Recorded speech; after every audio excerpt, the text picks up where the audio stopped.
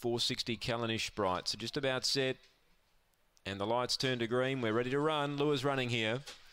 Favourite Blasting Billy in the yellow. They're ready. Racing, Blasting Billy jumped away well. Out deep now was Blistering Betty, and pushing up was Aston Cannon to hold the pair of them.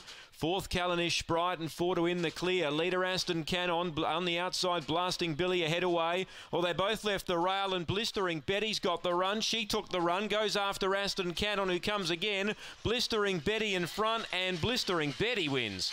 Callanish Sprite got up on the rail and grabbed second from Aston Cannon. Blasting Billy, he tired badly and in the clear last in. So the winner, number 8, Blistering Betty. That's her first win for over a year, I reckon, Blistering Betty. Number 8, David Hall, blew out in the marketplace, gets the money. Railed up behind the leaders. 7, Callanish Bright followed it through. And number 2, third, Aston Cannon. 5, fourth, Blasting Billy. So 8.80 the first sectional, 23.09 the time. Run home 14.29, so they were bumping, and she was the beneficiary on the inside. 8.725 after the 11th. We stand by for more.